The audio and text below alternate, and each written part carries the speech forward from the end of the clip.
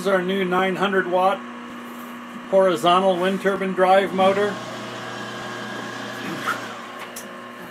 This is something else we're working on, some other projects. Anyhow, this is a 300 RPM output. It's a synchronous grid tie motor. This is just the perfect speed for a horizontal turbine. This will put out 900 watts when coupled to about an 8-foot horizontal propeller. And inside this head you've got a real strong set of gears that will last years and years.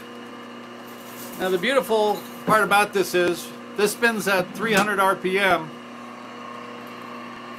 and when it spins a little faster it automatically becomes grid tied.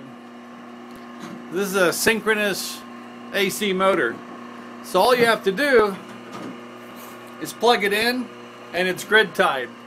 And as soon as the propellers start to push against this head with the gear motor inside,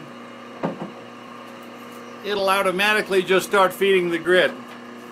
And if the grid turns off, this will automatically shut off too. This is the new Thermodyne Synchronous AC horizontal grid tie motor with gearbox. These are called planetary gears, and they're very strong.